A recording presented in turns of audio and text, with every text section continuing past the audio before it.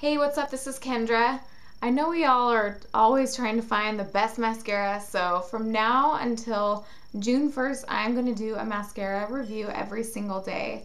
And then on June 1st, I will be showing you guys my 5 favorite mascaras that I absolutely love. And I'm actually going to be showing them on a local morning show called AM Northwest. And if you are not a local to Portland, you can still check that out on citizensofbeauty.com.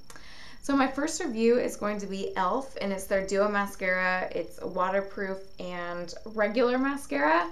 I was really impressed with this product. I wore it all day today. I have it on right now. I'll kind of get up close so you can see.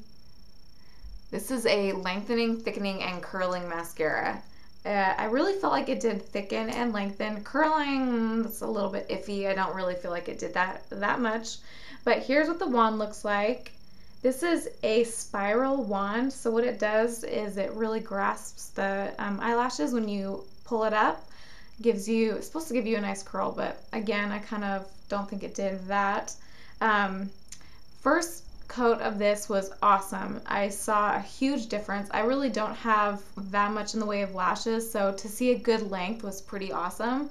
Second coat was a little bit more questionable. My lashes felt a little bit hard. It was a little bit harder to apply that second coat. It was kind of like a crisp factory going on. So I definitely didn't feel like I should apply a third coat. I felt like maybe that would be pushing it. But I am pretty happy with it as far as the 2 applications go. Now, I did have to do a touch-up during the day, and when I did do the touch-up, my lashes clumped together a little bit, so I had to re-separate them.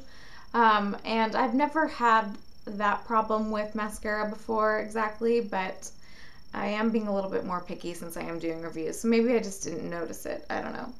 But I did find that to be frustrating. Like, you know when you cry and your lashes clump together? That's kind of what it looked like.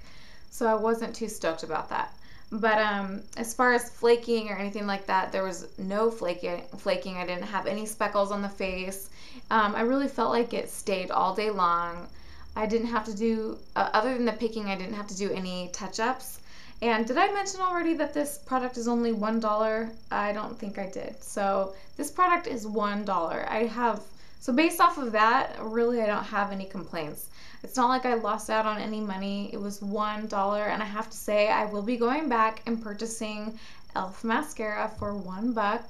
I really feel like, you know, as far as any other drugstore mascara that I've used and having that wow factor, this definitely gave me more of a wow factor than any of the $9 or $10 over-the-counter mascaras. So I think you should check it out. I hope you guys have a wonderful day, and check back with me tomorrow so I can tell you about another mascara review. Have a wonderful day. Bye.